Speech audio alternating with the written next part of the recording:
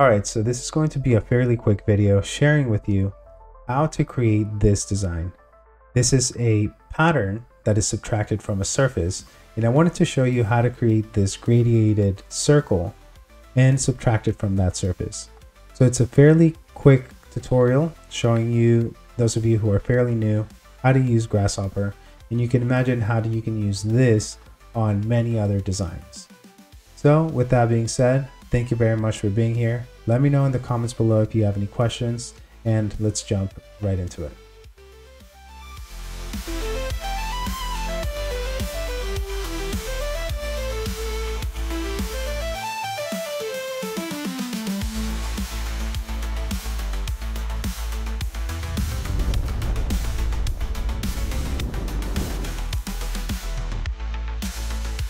All right, so the first thing we're going to do is create a surface.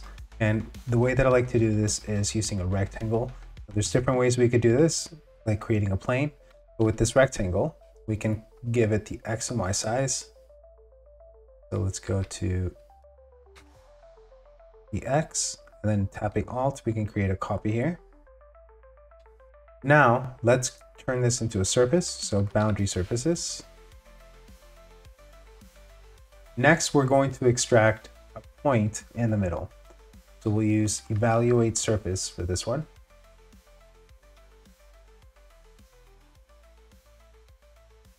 And to extract the point, we can use an MD slider.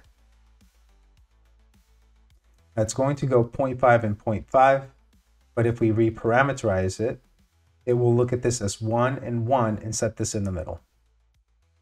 So now that we have this, let's now pick a circle, create a circle on this frame. Now let's pick a radius for it.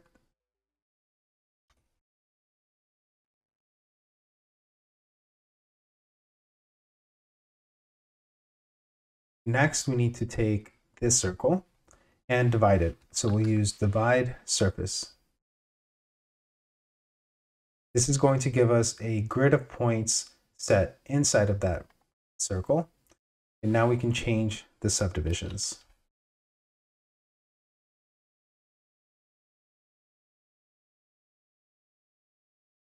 So now that we have these points, we're going to be creating a plane right at those points by going here to here, vector, plane, and then use a plane normal. So we can use the points as the origin and the normals as the z-axis. This is going to give us a reference plane, so we can even change the direction of where the original surface is at. And now we're going to be creating some circles at those planes. Now let's change the size of those circles by plugging in a radius. Let's make sure this is a little bit smaller.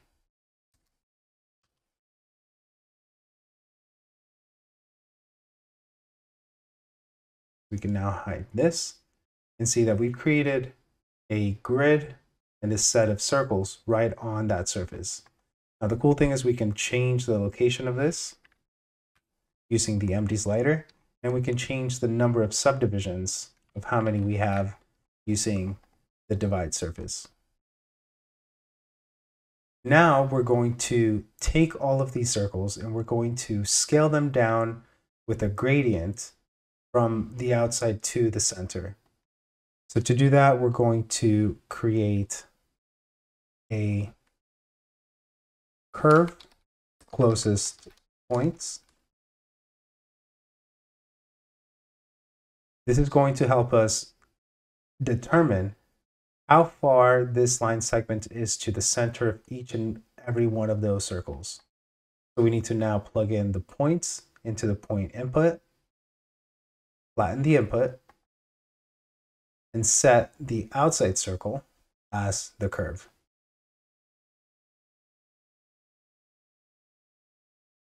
Now that we've done this, we can now take the distance, which is going to be a different set. Let's see here.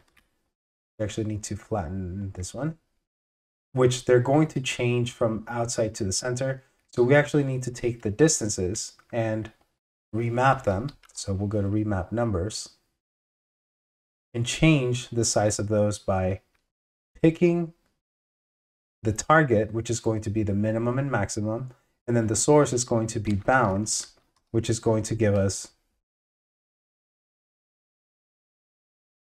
the biggest and smallest number that we have.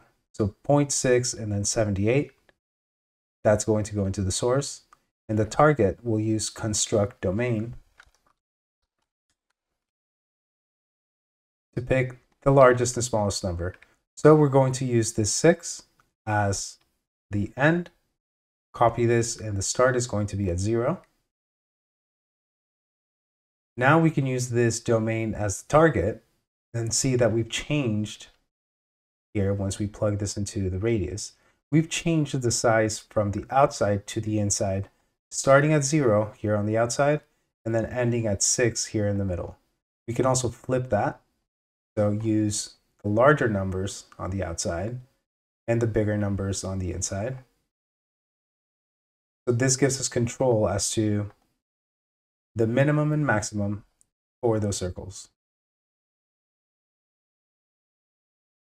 Now, if you see all these points, that is how it calculates the distance between the outside curve to the center of every one of those, and that's how we can create this pattern.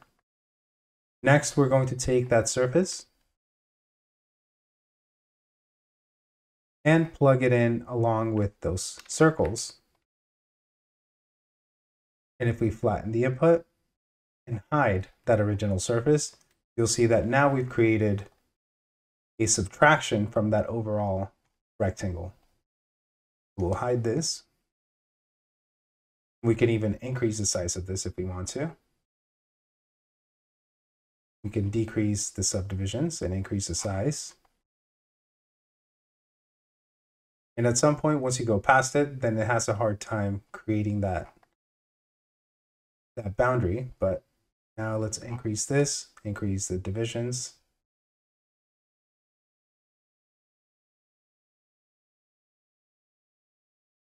And that was going to be the technique that I wanted to share with you guys, is how to use curve closest points to create this radiated subtraction from a surface. Now, there's a lot of applications to this. You can take this to a facade and remove a pattern like this. You can also move this around. So let's decrease the size of this. Decrease subdivisions. And also decreases the maximum size. We can move this around on a surface. So this is why this is a useful technique, is because you can imagine that, let's say this is a facade and you wanted to create a window down here, but instead of just cutting it out and creating the window, you can create this radiated pattern. So let's now lastly go here to custom preview, or bring this into a geometry component, then a custom preview.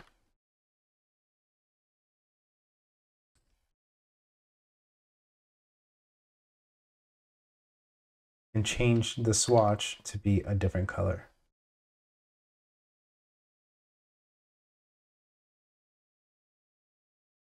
So the reason why we created these planes and also use this frame is because now we can take this, let's say, line segment, bring this here, extrude it up, use a surface component to bring this into Grasshopper,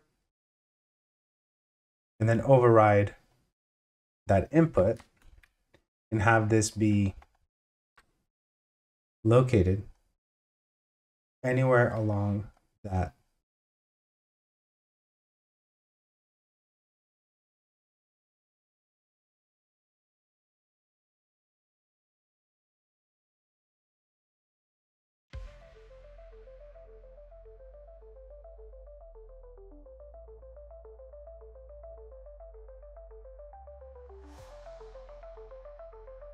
or do the opposite, where it's smaller and then it gets a larger gradient from the center to the outside.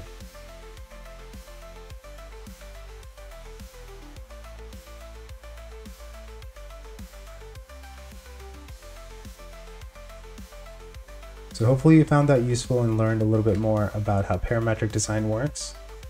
Let me know in the comments below what you think. If you enjoyed this video, make sure to give it a like and subscribe for future videos. With that being said, thank you very much for being here, and I hope to see you in the next video.